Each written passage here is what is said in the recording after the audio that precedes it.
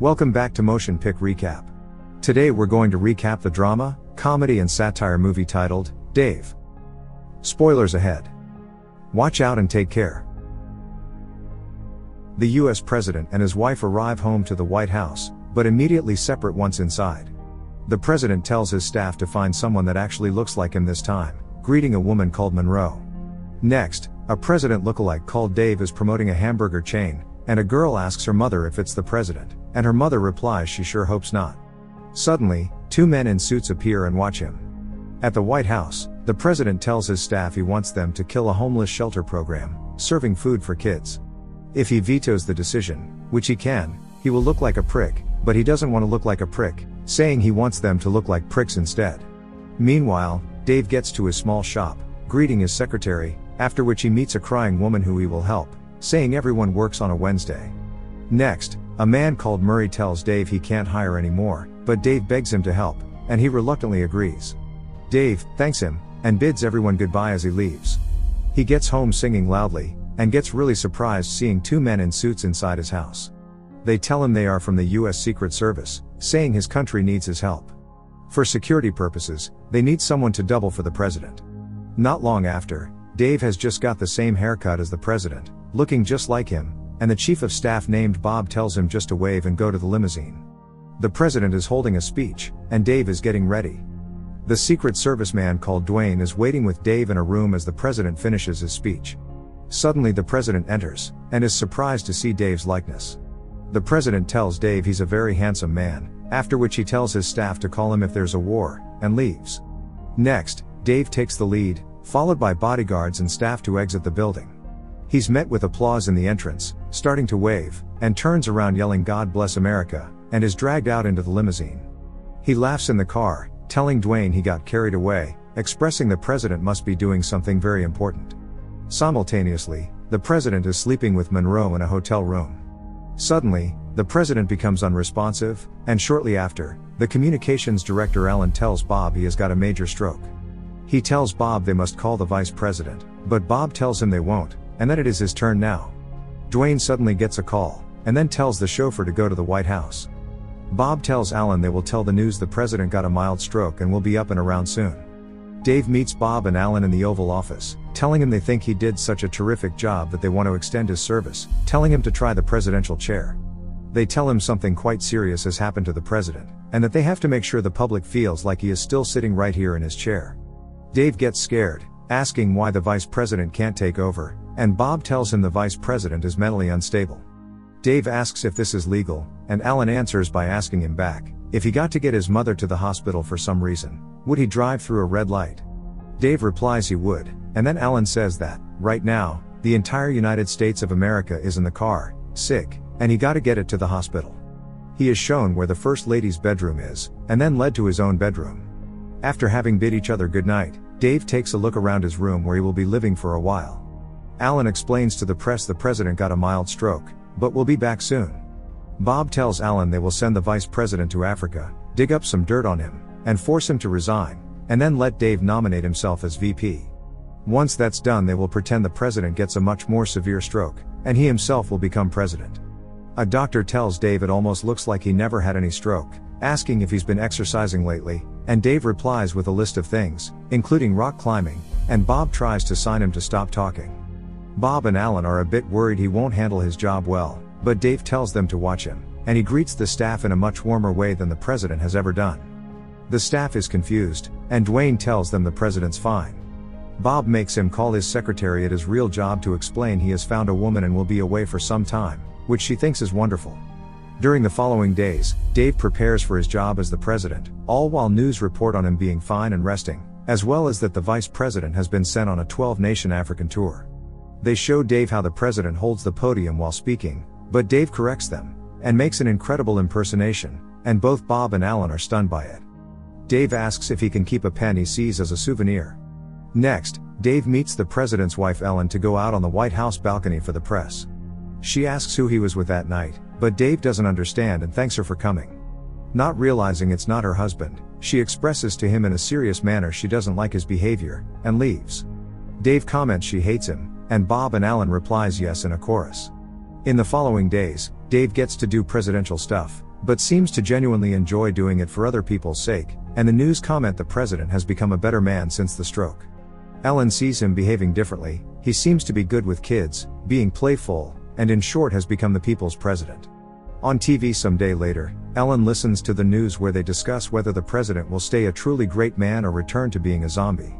One evening, Dave sees Ellen from the balcony, but runs away as she comes close to the window. Later, Dave has made a sandwich, which he shares with Dwayne, who's his bodyguard.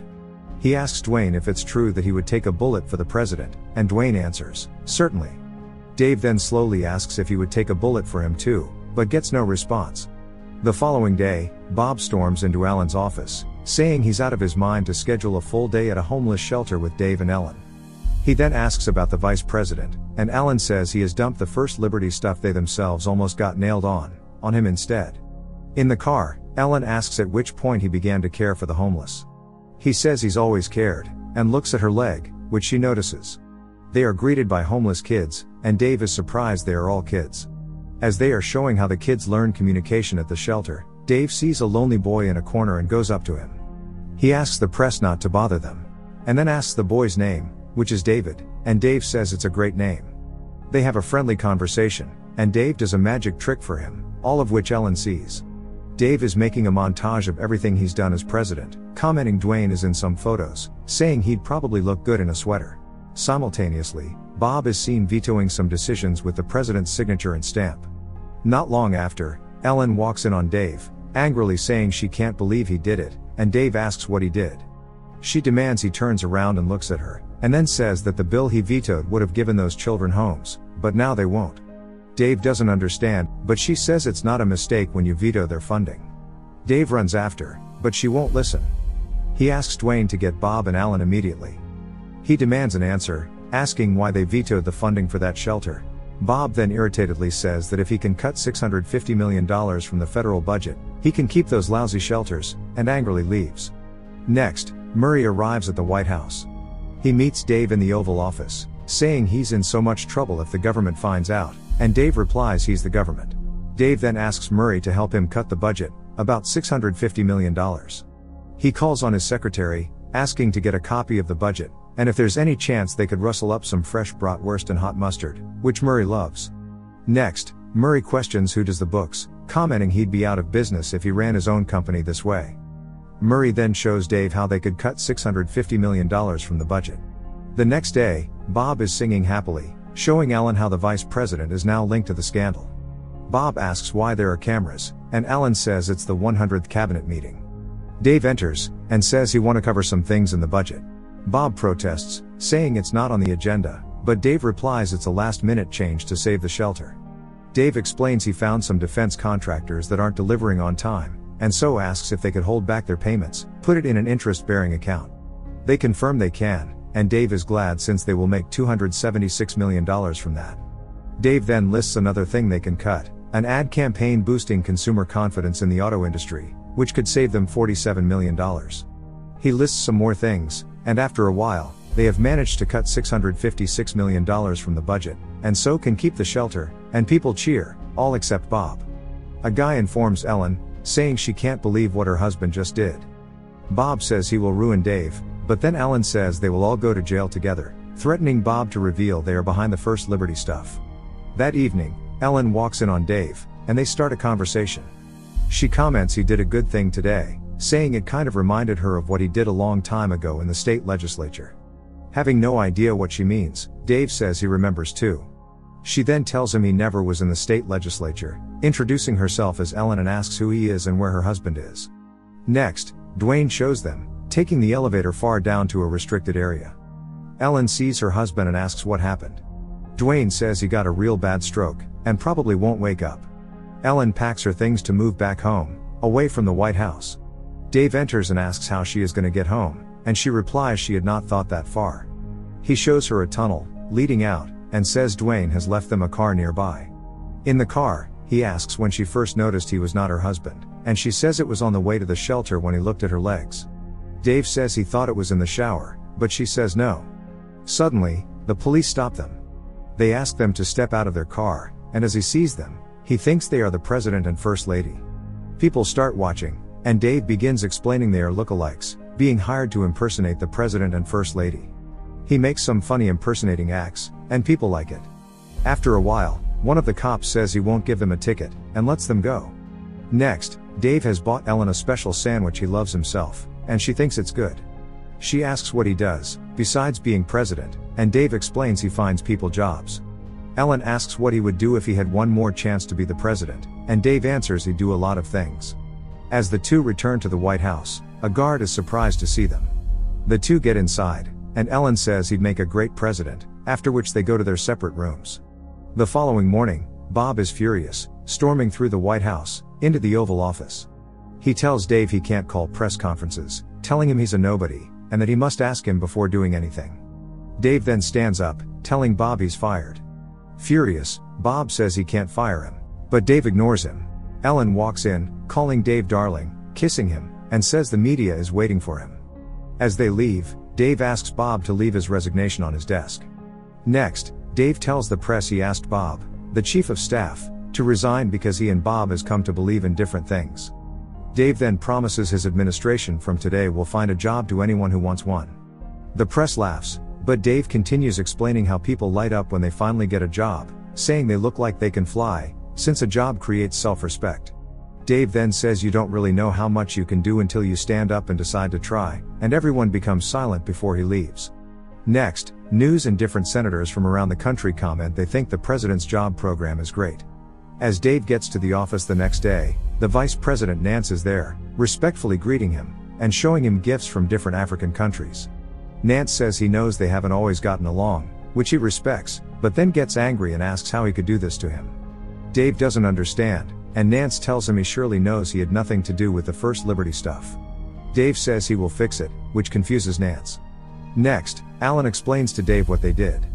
Dave says it's wrong, and Alan replies he knows and is he embarrassed, but that it was Bob's idea. Simultaneously, Bob is holding a press conference, explaining he's found the president being involved in the First Liberty stuff too. Dave sees it and thinks Bob is making it all up, but Alan explains the president actually did it. Not long after, Alan advises Dave not to do what he's about to do, but Dave says they can't go into hiding now. That evening, Nance visits Dave, telling him he thinks his jobs program is a great idea. Dave asks how he got started in politics, and Nance shares his life story, saying he once was a shoe salesman. One day his wife asked him to run for office, since he had always talked about it all the time. During his lunch break the next day, he went down to the registrar of voters, and next thing he knows he's a councilman.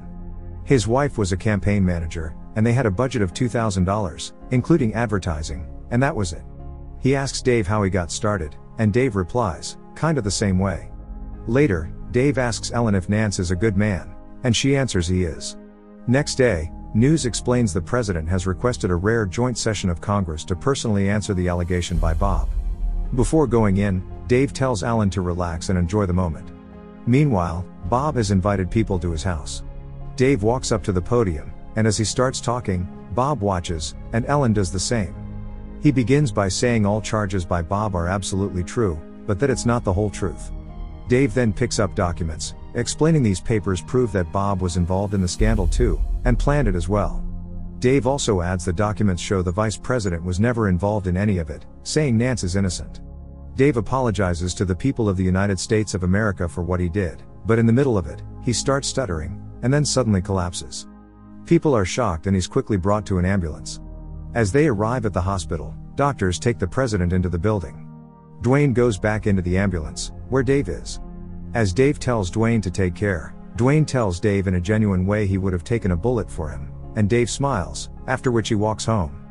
The news explain the president got another more serious stroke and is fully incapacitated. Nance is sworn in as the 45th President of the United States, and 5 months later, the president succumbs and is laid to rest at Arlington National Cemetery.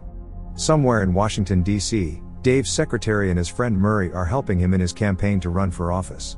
As Dave finds a woman a job, saying everybody works on a Monday, Ellen appears. Dave walks up to her, saying she looks great. Murray looks at them weirdly, and Dave leads Ellen into his office. They start kissing, and as everybody looks at them, Dave adjusts the window blinds to get some privacy. The end. Thank you for watching. Make sure to subscribe if you'd like to see more videos like this, and hit the like button to help us out. Until next time, take care.